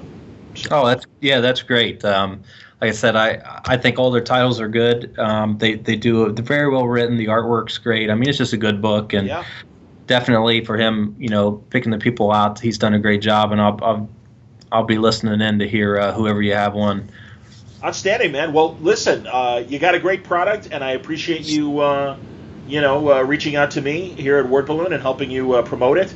And honestly, I really think now that we're in the holiday season, this is a great time to. This is a good inventive kind of Christmas gift or holiday gift or whatever is coming up, birthdays, the like, and also for yourself to get an affordable way to protect your collectibles and display them proudly in your office or man cave, wherever you want to do it. So it's ECCFrames.com, and Roger Anderson is waiting to talk to you about getting you the right frame or right box for your collectible. So thanks, man. I appreciate that, and we also have a promotional code, Word Balloon, that's on the website. So if you type that in, you'll get some savings on your checkout. Oh, that's awesome. And indeed, and he'll know, too, that the business is coming from Word Balloon. So that's right. I appreciate you mentioning that, and I'm sure I'll mention it as well as I wrap up the show. But no, thanks a lot, Roger. I really do. Thanks for believing in Word Balloon, and I believe in your product. It's a great product. I'm happy to help spread the word and get people the right container for their collectibles. I appreciate it, man. You take care. That's Roger Anderson. To learn more about ECC Frames, and if you want to make a deal, you can get some money off if you use the promo code WordBalloon. Go to ECCFrames.com. Thanks again for listening to Word Balloon today. We got another great episode coming for you later this week, and the hits will continue through December and January and months ahead. It's going to be a great end of the year, and I've got a couple things already in the bank to share with you before December wraps up, and a few more things that we haven't recorded yet, but will. and I don't want to mention any names until we have them confirmed. Danny Fingeroff is back. It's funny, I mentioned him with Drew Friedman in my conversation, and Danny was kind enough to wish me a happy birthday, and I'm like, hey, we were just talking about you, me and Drew Friedman. Come back to the show. We had a really nice conversation. In fact, I recorded it today, and it's coming up on the next Word Balloon. So you'll want to stay tuned for that, and a few other big names as we close out 2016. Thanks again for listening today. Questions or comments about the show, reach me via email, john@wordballoon.com. You can follow me on Twitter at JohnWordBalloon, or under Facebook under my name, John Suntress, and the Word Balloon Network. Thanks again for listening. Until next time, Word Balloon is a copyright feature of Shaky Productions, copyright 2016.